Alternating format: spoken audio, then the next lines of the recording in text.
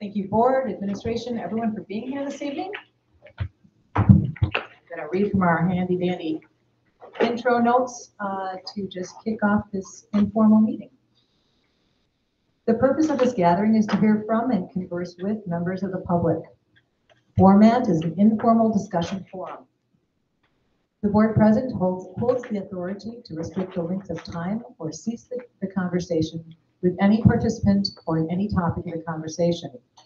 No predetermined agenda topics will be scheduled, yet some rules do apply. Employee and/or personnel matters are considered confidential and therefore should not be brought up. Address the board as a whole. Do not single out individual board members. The majority quorum of the board will be present. No official board actions will be taken. Decisions will not be made. Votes will not be taken, and official meeting minutes will not be taken.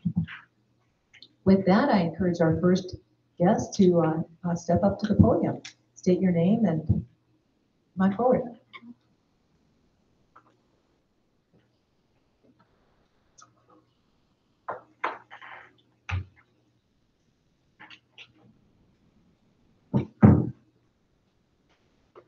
Good evening. My name is Rebecca Imes, and I'm a professor of communication. I'm here this evening because I was really appreciative of the letter that I read from you, Ms. Schubert, in the principal's email this last week about the referendum. I agree that with the great staff and faculty that we have here at Arrowhead, our antiquated facilities could use updating so that it meets the educational opportunities that our peer schools have. So I was very surprised to see the letter to the editor this last week signed, or 2 weeks ago, signed by a member of the board as a member of the board. The disclaimer under that is more appropriate to an email than it is to a letter to the editor in the paper. I believe the community reads that as a letter that comes from all of you. You all may have had that discussion and decided otherwise, but I wanted to say that at a time when you're working to pass a referendum and that you need the votes of the community, that getting everyone involved is really important. Things like that letter to the editor, I think, are off-putting to the community and distract from a time when this referendum is really necessary to us. So it would be a shame to see other things distracting from getting our objectives met in that way. Thank you. Thank you, Rebecca. Anyone else?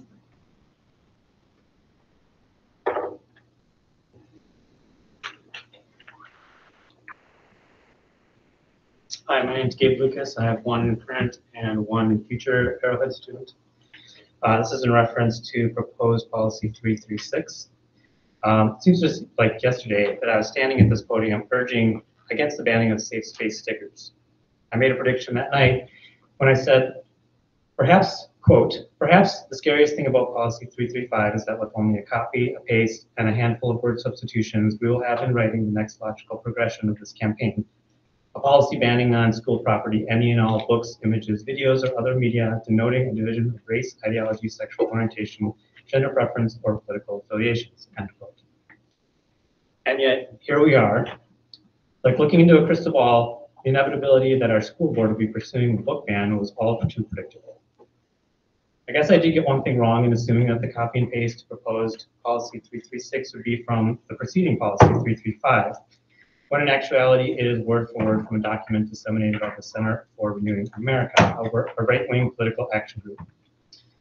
The plagiarized wording tries to convince the reader that pornography is a growing problem in the school's books and media and must be eradicated. Let's be real though, this isn't about a non-existent porn problem. It's not about graphic descriptions of sex acts. Let's address the elephant in the room. This is a tool to try to erase homosexuality and other LGBT references, as if doing so will prevent kids from deciding to be gay. It's an attempt to form our youth into a society that shuns and stigmatizes any gender identity or sexual orientation that doesn't conform to the majority. A society that stuffs gay kids deeper and deeper into their closets. I appreciate that you think you're doing the right thing, but I emphasize to you that you are not on the right side of history with proposed policy 336, and you are doing the opposite of what is in the best interest of your students. Thank you, Gabe. I appreciate you being here tonight. Just a little clarity, Gabe, that is not a proposed policy. That policy has not been brought forth at all. That was swept up in an open records request, and it's yet to be determined if it's actually going to come forth. So in the email that reference to policy 336 is that it is not officially a proposed policy, is that what you're saying? It is not officially a proposed policy. But it is something that you're potentially pursuing? It is something that hasn't even been brought to the board yet.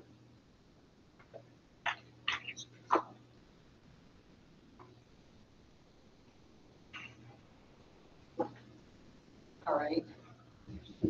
I'm Suzanne Martin, and I had 2 kids that went to school here, and I used to work here. So this policy 336, or whatever you might number it in the future, is that under consideration? Or are you guys just not gonna, I mean, it's out there. Define consideration. Pardon Can me? you define consideration Being considered. by the board?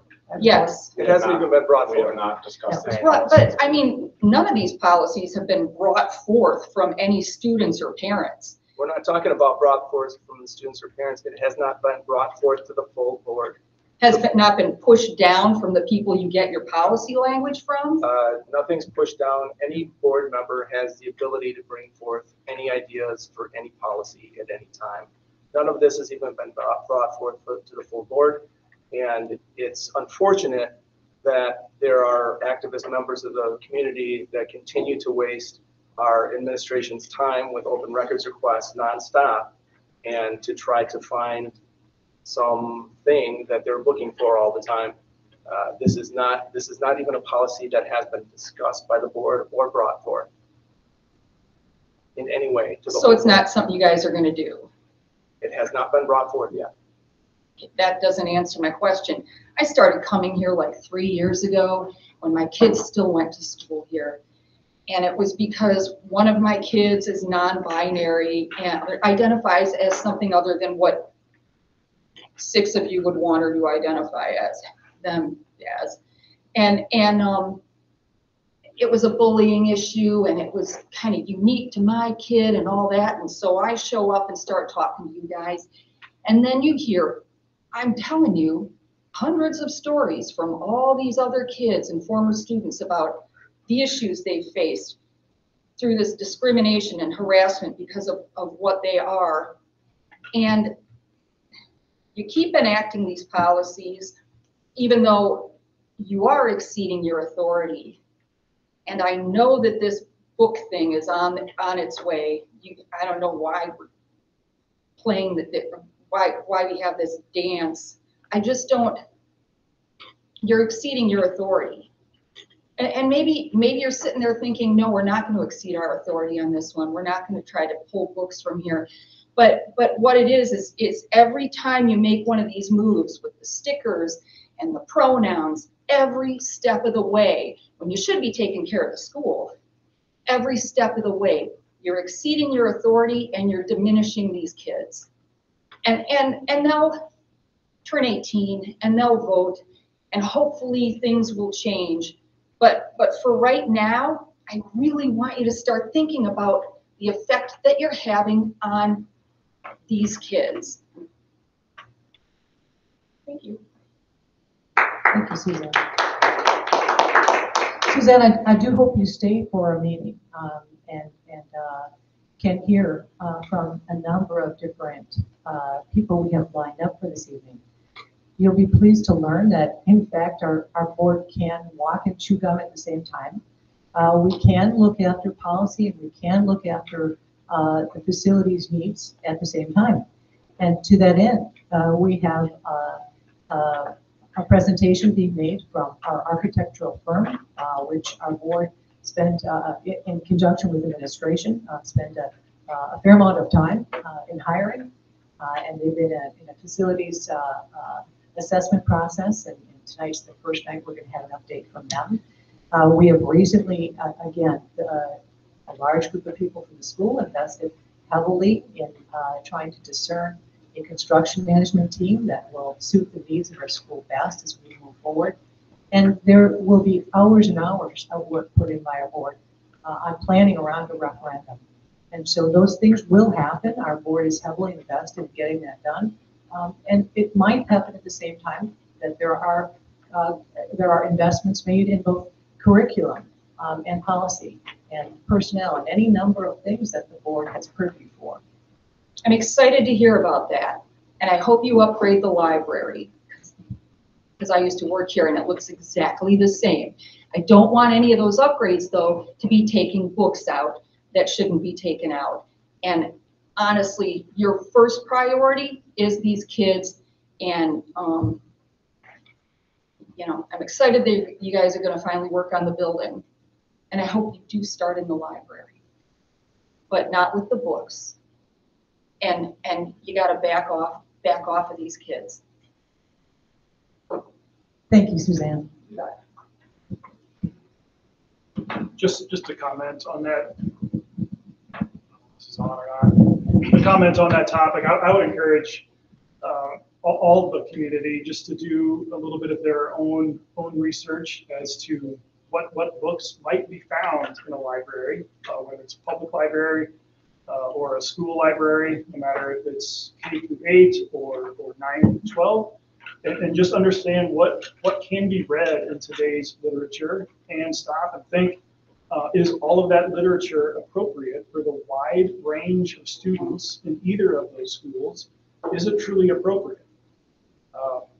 And I would encourage, no matter what side of the fence or line you may lead on either of those topics, and just understand is everything that is readily available at the fingertips of any student, whether they're 14 because they're a freshman or 19 because they're a senior. There is a huge range of development that is different between that whole age group, and is all of that content immediately appropriate for that age group?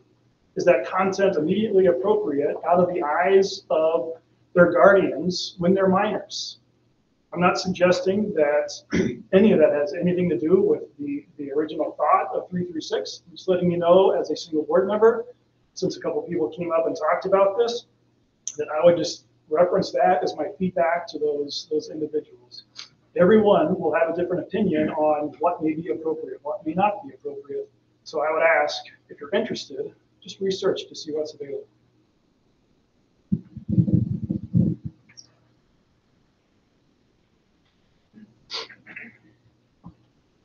Hello, my name is Dan Benishek. I have a daughter that is a first year here at Arrowhead.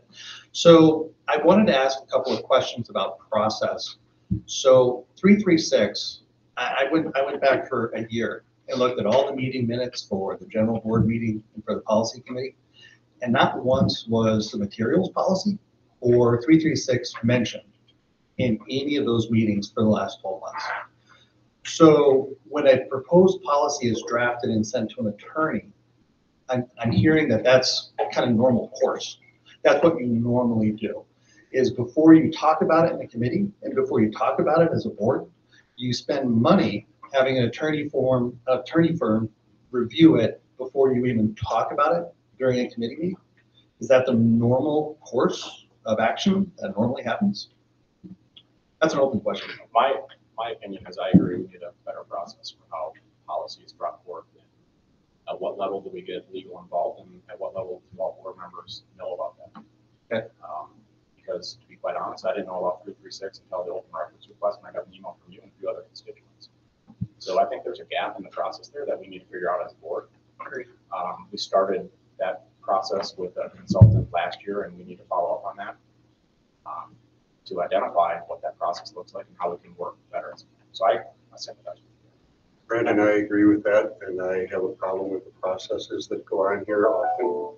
And regardless of the content of any particular policy, I think we need to work very diligently on processes around here. And you know, it's a little bit of a double-edged sword, because sometimes we get into policy and it's like, did you guys talk about this with the attorney prior to policy? And sometimes it's yes and sometimes it's no. And the question then becomes, at what point do we get the legal advice, right? And at what point does the board agree to get that legal advice? Because there is a little bit of a double-edged sword there, so we just need to figure that out. I'm confident we will. Brandon and Craig, I appreciate that. There's an existing policy today to handle materials in the library, materials in the classroom. I think it's under 332, the policy and the procedure. And there's a whole procedure about what happens when a complaint comes in that something is inappropriate. It involves administration. It involves the public. It involves putting together a committee to say, is this appropriate for our environment? Is this appropriate for our town and our community? And it's a group that gets together and says, is this appropriate or not? And there are checks and balances, and there are escalations, and there are appeals. All a part of the existing process today. How is that existing process today failing to keep materials out that legitimately should be kept out? So again, I think it's unfortunate that this got scooped up into an ORR because this is not, what you're asking is a non-starter because this policy is not even being discussed by the board. Okay, let me rephrase it. Just a minute. Let me say one more thing. We also are in the process of working with a potentially new group, Neola, to come up with a more streamlined way to approach these things. So some of your questions and concerns are going to be answered as we move forward. Right, and Neola has not been selected as a partner yet, though, correct? Yeah, we're in the there's many things that we're in the middle of. But yes, Right, so we're not doing that yet. So let's focus on what we're doing. And we're not doing this policy yet. Right, so let's focus, okay, so let's not talk about 336, let's talk about 332. Does the board think that 332 offers a good level of control for materials in the library and a point for parents or students to come forward and say, I have an issue with some of the content of this curriculum or of what's in the library? Again, you're talking about something that this board has not had let me finish, has not had the privy to discuss as a group. So to ask to put that question forward to this group is preemptive and also not giving fair opportunity for each board member to completely know. We don't have every single policy and every piece of every policy memorized. I think it's a fair question. To be honest, we have talked about this, and it was over. I know you looked over a year. Mm-hmm. We did talk about this actually prior to when you started looking into this. One of the actions coming out of that policy meeting was one of us or a community member was actually going to test the process of the escalation and getting the stakeholders involved. And I don't know if that happened, but I think it'd be worthwhile for us to follow back up with that. Because I don't have an answer to your question about whether or not the process is working. Maybe we could lean on administration a little bit to understand whether or not they're having complaints. Well, and I appreciate that, Brandon. And the question is why are we coming up with a new process if we can't articulate what the issue with the current process and policy is? To me, that's waste. We're not coming up with a new process. Chris's earlier point before it's. So we're spending money for an attorney firm to review it. Well, Bob Butler he's on retainer, so I don't know if he's charging us extra on top of the fees that we're. So he's using retainer hours though that we paid for. It's a fair point, right? Okay. And just to clarify too, we end every board meeting and we put the request to board members. Are there any future agenda items? Mm-hmm. And this has been on the list. That, excuse me. We do that as well at every committee meeting prior to calling the meeting. And so certainly any board member can bring anything forward that they feel is worthy of the board's attention. And so on their own, board members do take consideration of different things and develop those things and bring them forward.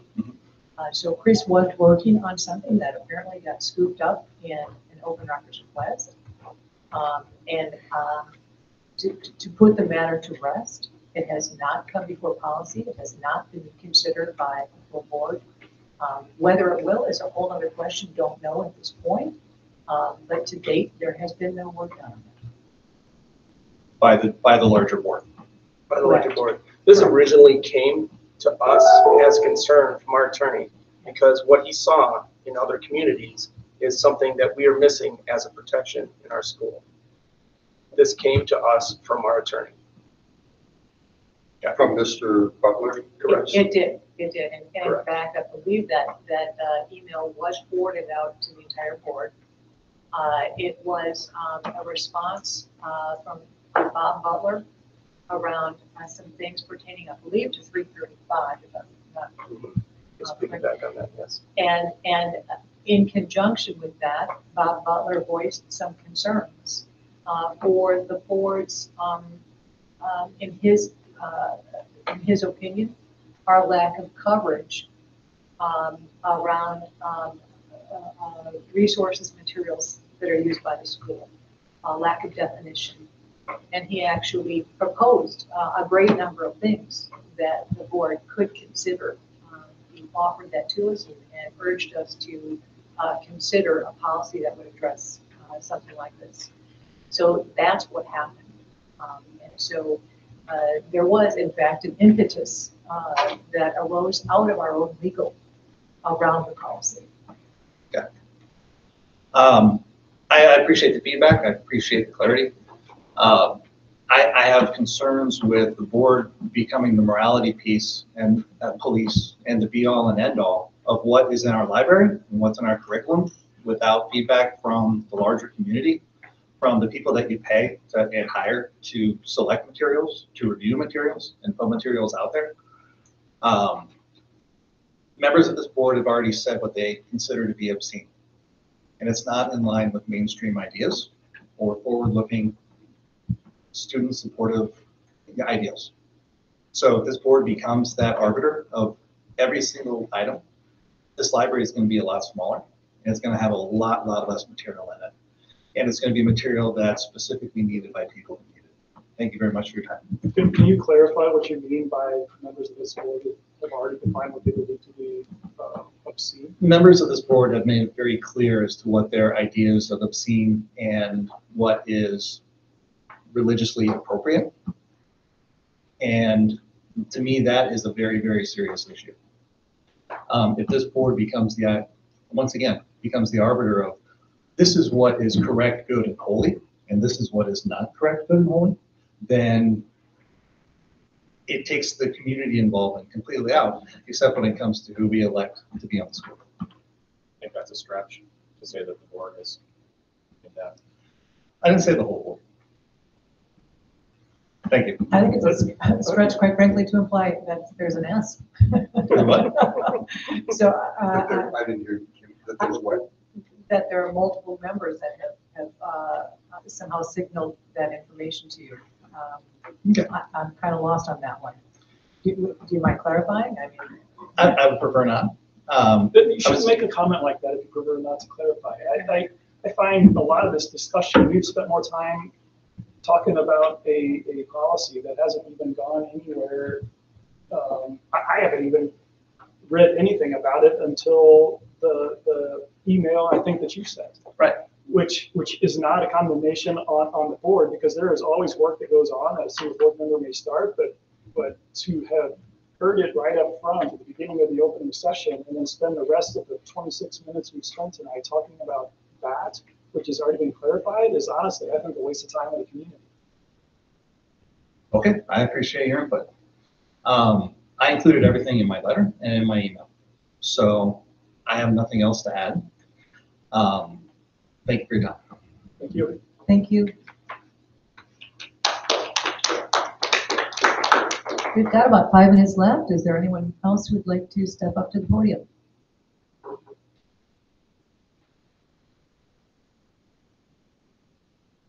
Okay, if not, I think we'll end the session and we'll start our board meeting at 7 p.m.